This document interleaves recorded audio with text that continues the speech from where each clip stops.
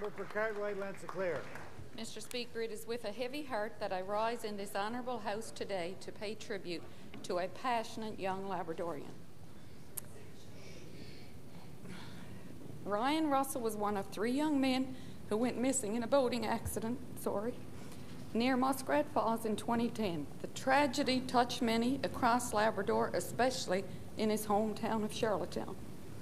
Ryan had a great passion for the outdoors and for the Labrador wild.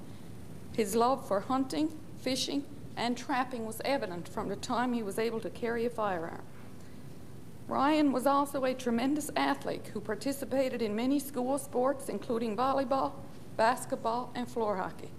His compassion for others became evident during one of his competitions when he unselfishly put his sportsmanship award around the neck of a father who had just lost his son in a snowmobile accident. Ryan had a talent for music and songwriting that wasn't discovered until his father retrieved his laptop after the terrible accident. Mr. Speaker, today, right about now, Ryan's family, friends, and community 3.5 years later will lay him to rest in Charlottetown. I ask all honourable members to join me in offering our condolences to Ryan's family and pray that they find strength in the coming days. Thank you.